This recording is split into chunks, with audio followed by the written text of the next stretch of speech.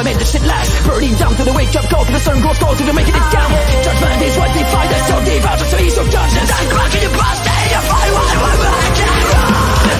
It's not just one, what's the gun, free run.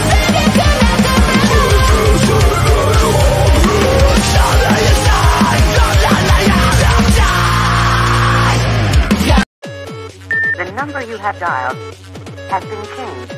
The new number is, please note.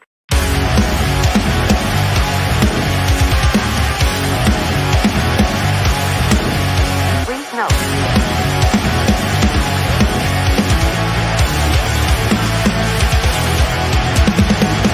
Never gonna stop, never gonna change, never gonna do the things you say. I run my own way to get there. Pulls are calling and the eyes seem to care. In the air, no more crowd, just the opposite kind of few clouds. So tell me this time is coming, for the sake of all your lies. Why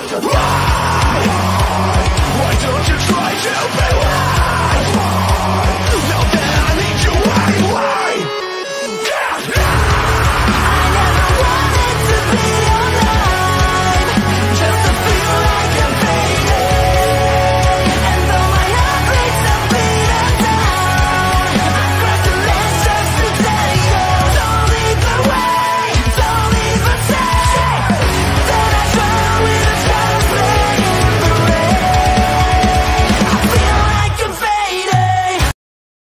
Just like that, we're back on your screen for the second half of the double feature here on Thursday nights. Whether you're joining us on Twitch or on YouTube or on Facebook Live, thank you for spending our Thursday nights partying with the video bros. Here we go. Cheers, Papa Smokes. And cheers to all of you for tuning in and staying tuned in for the second half of the program. If you're watching the replay on YouTube, you might be just watching this show on its own. So hello, and thank you for joining us, and thank you for tuning in. And as our good friend Ed Fry says, if you're on the YouTube side, hit like and subscribe, because that does us a lot of favors right there. And if you're watching us here on Twitch, if you're so inclined to follow along, also send a sub. That would be awesome as well, too. Would really appreciate any support that we can get here from each and every one of you. But just tuning in, that's a lot of support as well, too. And speaking of support, I'm going to say it once again, right above Mr. Papa Smokes, you'll see that this is a Rogue affiliate sponsor that we have right up there. You can scan that QR code, Rogue Energy Drinks. Rogue Energy is a energy drink that is an alternative to what you can find in the stores.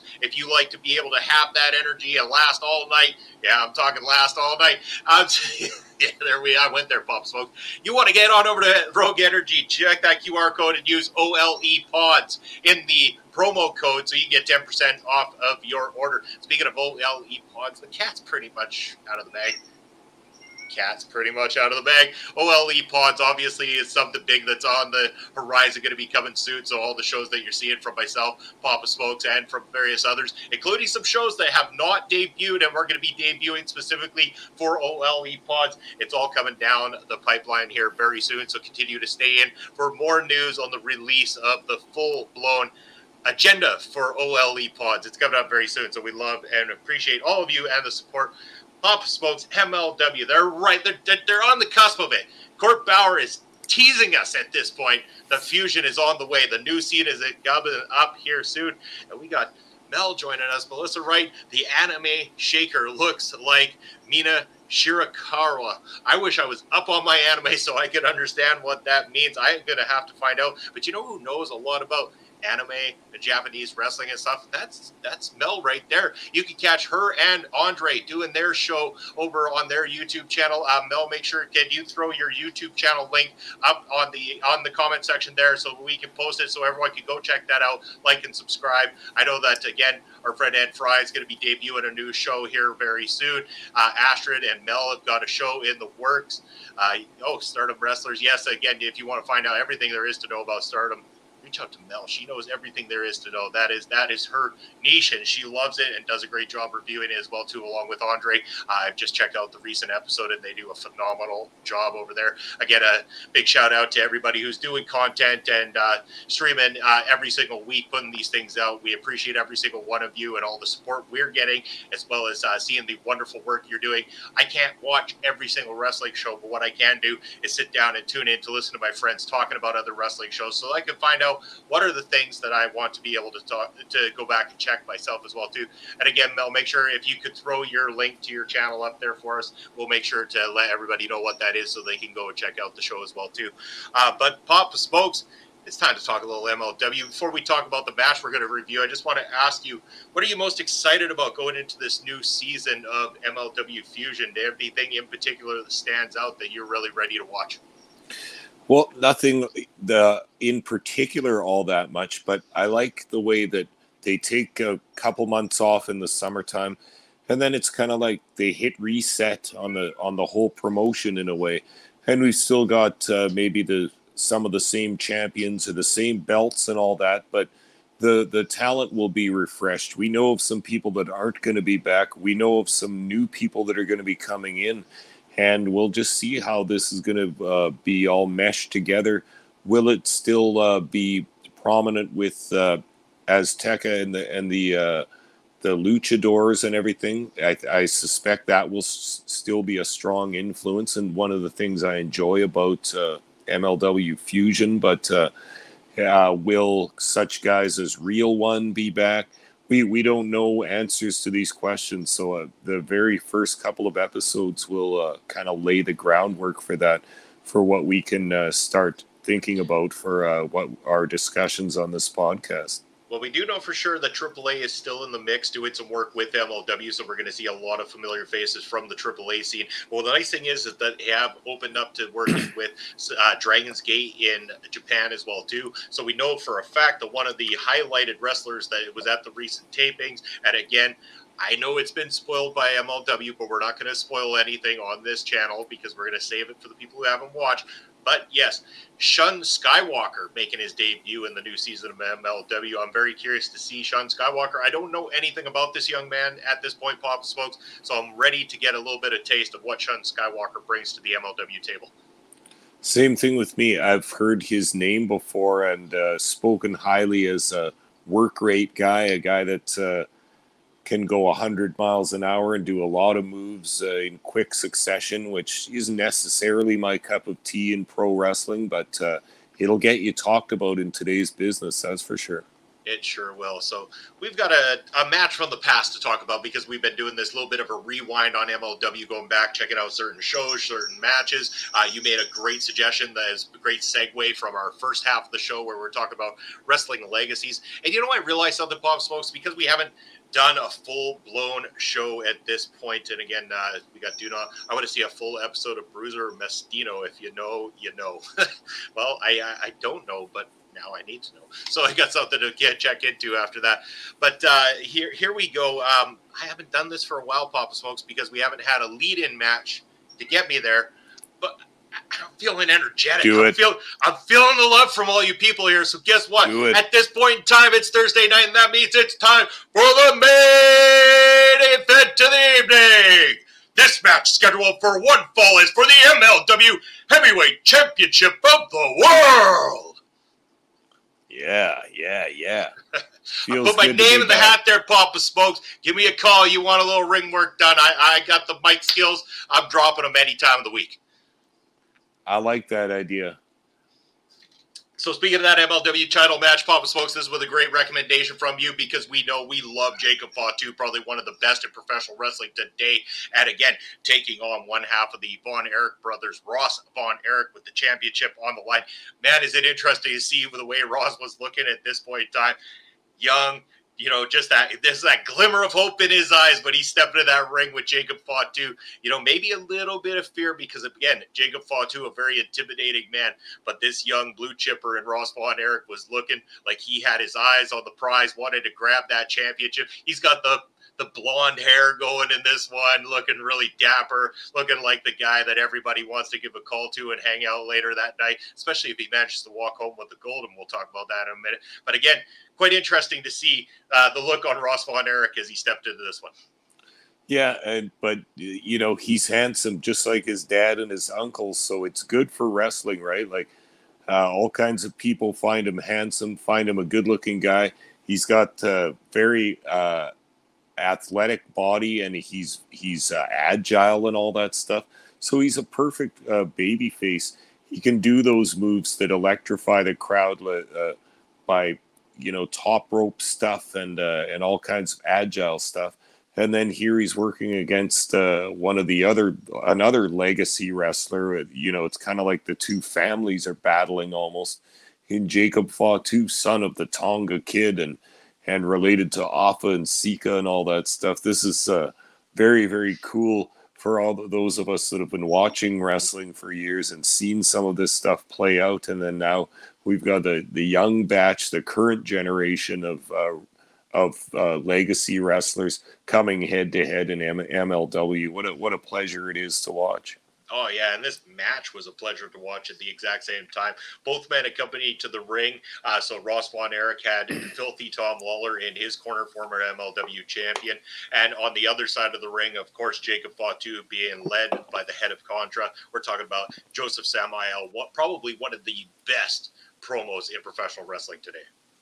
Yeah, undoubtedly. And I still miss Joseph Samael around MLW because he was really that, beyond just a manager and a mouthpiece for his faction, he kind of felt like he was part of the backbone of MLW. It felt like he was this legitimate manager in there that belonged there and everything. I must say it hasn't quite seemed the same without the overlying presence of Joseph Samael, sometimes coming through as a glitch during the broadcast, interfering with the wavelengths and coming in with one of those apocalyptic promos that he always hit.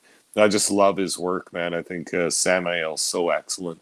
Yeah, he really is. And again, he plays a factor in the corner of one Jacob Fatu, but not that Jacob Fatu necessarily needs the outside factor at the same time. This is a big boy, intimidating, and one of the best, cleanest workers in the ring. His moves are smooth, but yet he hits with such an impact at the same time. Everything he does seems very strongly to keep himself and his opponent protected, but at the same time make it look like he's kicking the living daylights out of his opponents. And I've said it many times before, this is a rare thing, and it just goes. It's a testament to Jacob Fatu and just how excellent he is between the ropes.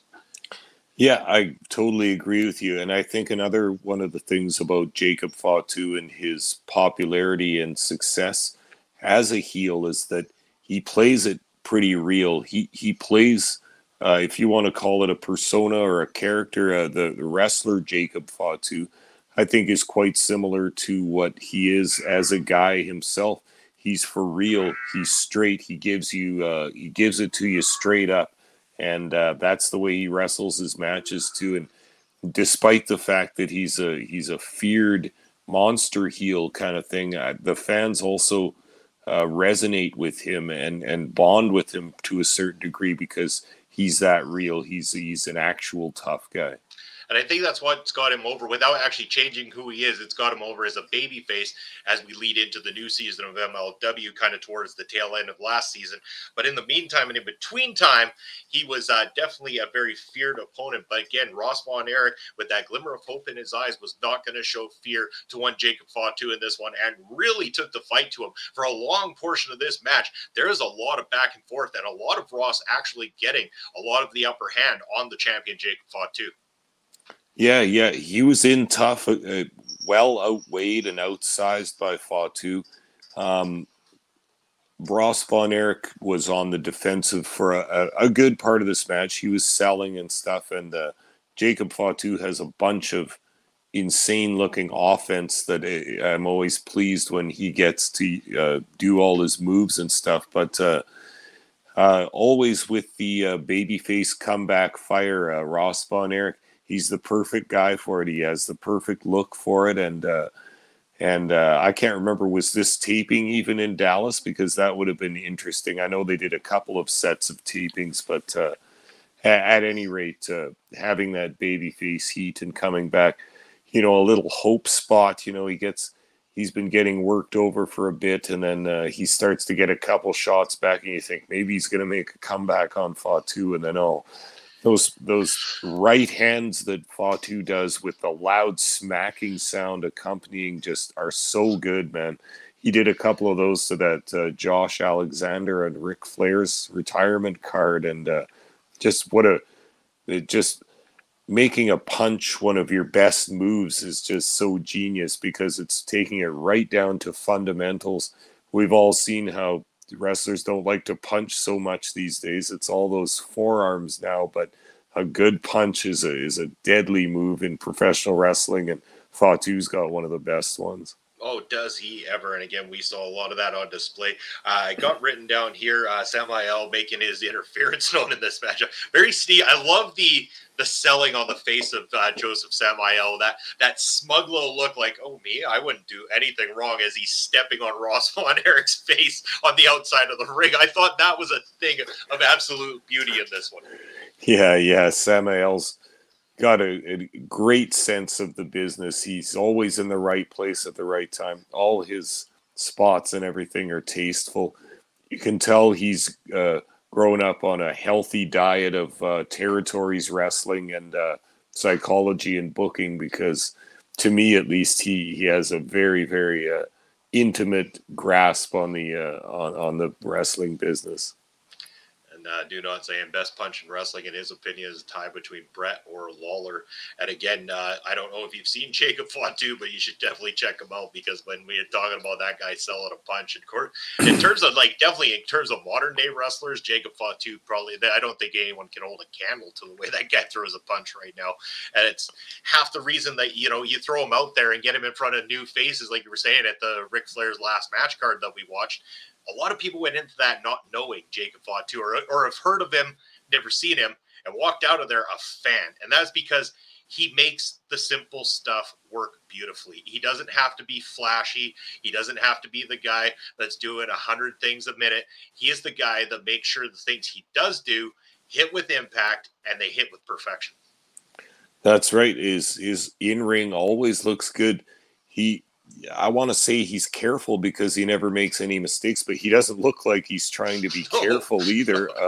So that's done very convincingly. And then another thing about Fatu is people always talk about workers as if working is just doing the moves smoothly and in sequence and everything, but working is also working the crowd. And that's what Fatu also gets. We were just talking about his charisma a few minutes ago, but the crowd likes him.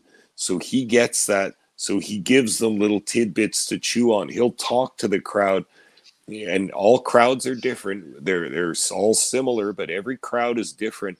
So it takes a psychology, and it takes a real ring worker to read that crowd, to know what they're all about, and to have an appropriate response to that crowd. You can't teach that. That's experience alone. And we all can think of wrestlers, good wrestlers that connect with the crowd like that. Just to use another example is Ricky Starks. I like the way this guy, you can see it on his face. He's looking at the crowd and listening to them. And then he bonds himself with that crowd no matter what. And it's just a thing to do. You have to get a whole bunch of experience working in front of all kinds of different crowds, but Fatu is a guy that gets that also.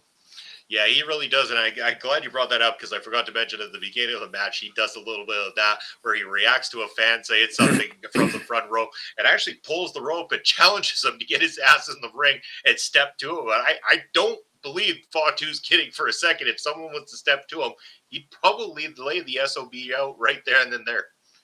Well, did you just see somebody reposted a video? I think it might be from last year or a couple years ago.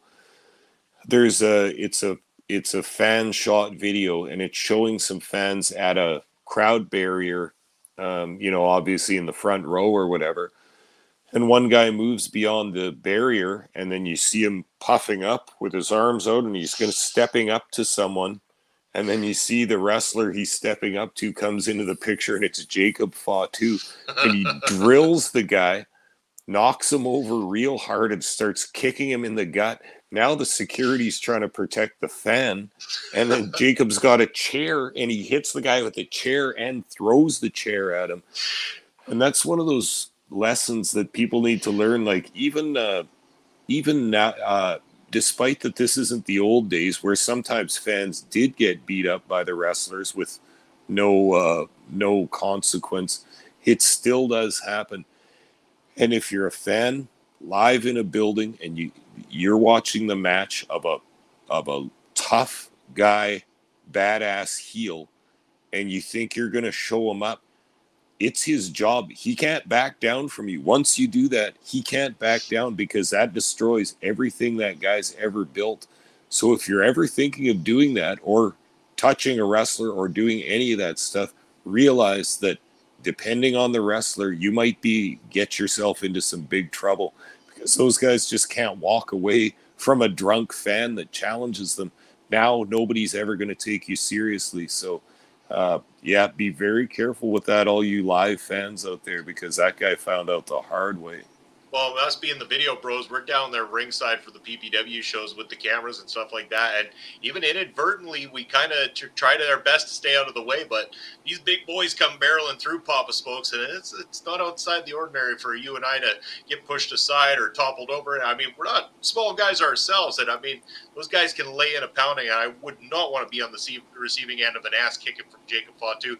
I do not mentioning I first heard of Jacob Fatu about 4 years ago. Went back to find some early stuff. Couldn't find much, but read he started as a tag team with a cousin or some family member, I believe, if I'm not mistaken, if I read this correctly and memory serves me right, is that he was actually a tag team maybe with his old man, or with, I know he tagged with Lance for a while, actually, if I'm not mistaken. They were a tag team. I think they even might have been the Samoan SWAT team at that point, before the faction in MLW. And I know that is varied, and Lance has gone on to team with Juicy Finau of that same family bloodline as well, too, at this point, which has now become the Samoan SWAT team in MLW with Jacob Fatu as their leader, and fantastic. I can't wait to see more from those three boys moving into the new episode of Fusion. But back on track to the match itself. So after all of this, I got the next spot that I wrote down was where originally Ross Von Erich is going for the infamous claw maneuver on Jacob Fatu. Fatu reverses this and tries to go for his power bomb on Ross Von Erich. And as he lifts Ross Von Erich up into the power bomb, you suddenly see Fatu struggling, because Ross grabs the iron claw in the midst of the power bomb to reverse the damn thing. I thought this was a brilliant spot. Loved it. Yeah, this was an awesome spot, and both devastating maneuvers coming head to head here. Like, that Von Erich claw is completely legendary in the Texas area. From Ross's grandpa Fritz on down, they all used the claw because they had the way to apply it that you couldn't stand it for any length of time, and especially once they got you down on the mat with the claw, they could either pin you or you would inevitably submit. But Fatu knew he had to get out of this hold, and they ended up just tumbling over the ropes and taking a big fall to the outside floor, maybe getting a little bit of rest in this match, because it was a big tumble, and they looked like they were tired. Yeah, and shortly after they got back in, this is when things started to get a little ugly. So we had the referee was just off to the side of Ross Von Erich when Jacob Fatu smugly throws a hip check into Ross, which then inadvertently knocks the referee down and out. I mean, completely out. Or, I mean, maybe slightly out, but he was completely out after he took an ass kicking himself from Jacob Fatu. Beat this poor referee right into the corner of the ring, taking him completely out of action on this one for the time being. Yeah, and you know that with Contra involved, if the referee goes down, there's going to be some kind of monkey business, and we were completely right about that. Now Joseph Samael's going to insert himself into this match, and we got Tom Lawler on the other side, so things are heating up in this match in a big way. Yeah, they were, and again, like, the heels are trying to cheat to get this victory. Again, I love the spot where, at this point, Fatu lays Ross out, and he goes for the cover before the interferences start happening, and he's wondering why there's no ref to count it out, and he looks over at Samael, and Samael, what the F you doing, man? You took the ref out. You can't win if there's no referee. And I think the announcers trying to say that Fatu a little thrown off that another referee had not come out to make that count at that point. That's when Samael gets involved. And then all of a sudden, Tom Lawler comes in to even the score. The fans are excited. Former champion, the guy who lost to Jacob Fatu, gets in there. He picks up a chair. It's time to even the score. But wait, not quite, because we have finally the turn of Filthy Tom Lawler. So we knew Filthy Tom Lawler as the heel Tom Lawler, and we've gone back to watch some of his babyface work. This was the turning point where he turned on the very guys he brought into MLW. He brought the Von Erichs there, and he turned on them on this very night, laying out Ross Von Erich with that chair and giving Fatu the advantage that would inevitably lead to the pinfall victory, retaining the championship belt. In the process, after doing this, he leaves the ring with the words, F Contra and F the Von Erichs family. I don't think Tom Lawler likes anybody at this point in time. He is done with everybody. He's had enough. He's on his own. To hell with everybody on this roster. Yeah, and his actions in this match had huge reverberations throughout all the booking and all the storytelling that was going on for the next year in MLW, partly because, like you said, he said F the Von Erichs, F Contra, so he's on his own. But that was when he started Team Filthy, right, and started getting his own faction together. We saw he had Dominic Guarini and Kevin Koo and a few other guys in his faction. So this started to develop the power balance in MLW for that whole next year. You know what, Mel's comment, I'm not going to lie, I hated Lawler when you first saw him in New Japan Pro Wrestling, and not much has changed. However, I respect him a lot more and appreciate his commentary skills. You know what, Mel? You're not supposed to like Tom Lawler, especially at these times. He is a filthy heel character. You're supposed to hate him. But this guy, again, a former MMA fighter, adapted to pro wrestling really well and had a great run as the MLW champion in the babyface role. Once he turned heel, it got interesting. He toes that line between comedy and serious pro wrestling quite well, as we saw with his Filthy Island episode, which, I mean, as different and weird as it was, Papa Smokes, I gotta say, we did enjoy ourselves watching it. Yeah, we did indeed. And I was going to say, Mel, if you don't like him, don't you at least like his Daisy Duke trunks? Gotta love those Daisy Dukes. I think those are absolutely amazing. That's we got, of course, what's this guy's name? Filthy seems like a guy I can't trust. You shouldn't trust him. He is filthy. He's dirty. He'll take any way to win a match that he can. But, you know, he can win a match with his bare hands at the same time. He doesn't have to play dirty if he doesn't want to. But he's known to bend a few rules. We've seen him pay off some referees, a few of those dirty tricks that he likes to pull. And, again, I'm glad that he's been able to go and advance his career, heading on out to New Japan Pro Wrestling. Like him or love him or hate him as it goes, he's still Filthy Tom Lawler, and I'm sure he's kicking some ass over there in New Japan. And, again, we got a response to the Daisy Dukes are the worst. They make me cry like whoever's cat that is.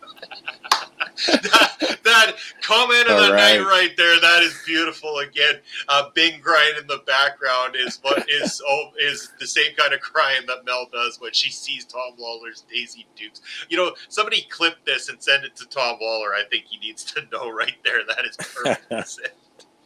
But, oh, man, a lot of fun that we're having here tonight, Papa Smokes. Glad so many of you were able to join and get in on the conversation. That was that matchup. Again, this Fusion has been kicking off. This is episode 3 of the show. We're going to be bringing you guys lots and lots of great things, especially with the new season kicking off. You're going to be able to join us on Thursday nights to watch that. And then, again, Thursday nights, they are going to take a little bit of a facelift, though, because our good friends, Astra Pizarro and Cody Defoe, are going to be doing an Impact Wrestling review show on Thursday nights that they're going to do shortly after us. So what we're going to do is we're going to bring you Fusion on Thursday nights, and we're also going to do a recording of Ring Respect Radio, or we're going to bring it to you live on a different day, whatever we can do to bring you Ring Respect Radio as well as Fusion as well too. But we're going to make way on Thursday nights for Astrid and Cody to be able to tell you all about Impact Wrestling. And I, for one, am looking forward to watching that show, Papa Smokes, because I need to get caught up on all the happenings over in Impact Wrestling.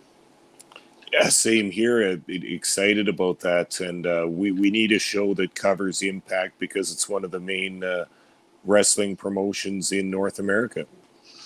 Defoe and the Natural. I like that. That's got a nice ring to it right there. That's I hope they use that as their tag names right across the screen during that show. That'd be absolutely I love it.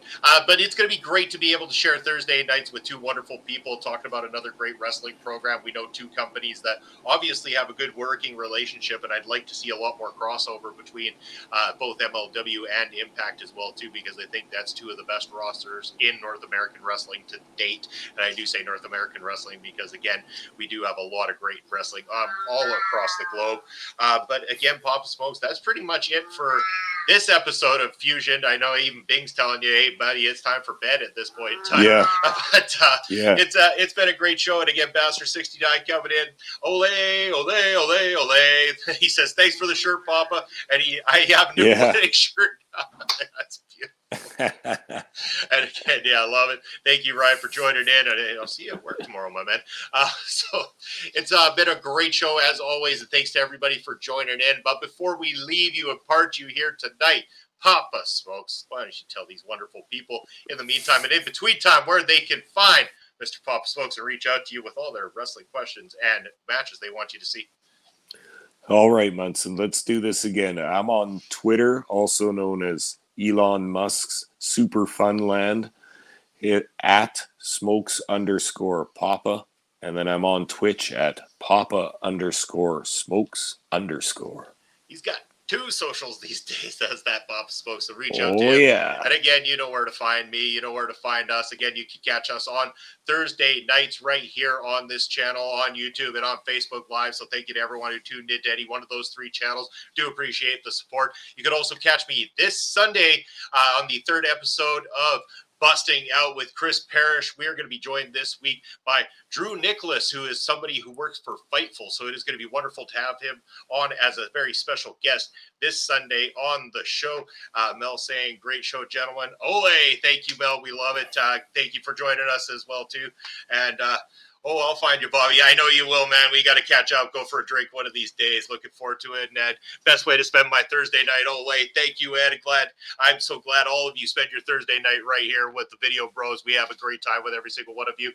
You can also check us out Saturdays on the Prairie Pro Wrestling YouTube channel as we call the matches with the commentary team over there for Prairie Pro Wrestling. A new match comes out every Saturday afternoon, so stay tuned for that. And and Fightful Select, I believe so. Again, reach out to Chris Parrish. He knows the details. He'll have it all for you, and keep checking the socials because the announcement's all there. You'll be able to check out that episode of Busting Out this Sunday. And I've also got a little bit of a new thing I'm going to be trying out here, Papa Smokes. You know, because outside of pro wrestling, I watch a lot of movies, TV. I listen to a lot of music. Yeah, I'm a music guy. You know that. Beatdowns with Carl Carafel. You know, season 2 is coming up very soon. So we're going to be able to do a little bit of reviewing, and that's what I'm going to be bringing you guys right away here. The first episode of The Bravado with Bobby is going to be taking place here quite possibly this weekend, as I'm going to be reviewing the new Slipknot album that's coming out, as well as the movie Don't Worry Darling. So those two things are up on my list of things to do coming up this weekend, so stay tuned. Those are going to be coming to you live here soon. And then, Loli, thanks. This was excellent. Thanks. And thank you to you, too. I know you have sung our praises and gotten the word out there. Tons. We appreciate it from the bottom of my heart. Thank you. You're an absolute true friend. Really appreciate it. And you're all our true friends, good people, wonderful people. Love each and every one of you. Thanks for joining in. And you know what? Until next Thursday night, stay safe. Be good to each other. Watch wrestling. Enjoy wrestling. And join us every single Thursday. Take care. And we'll see you next Thursday.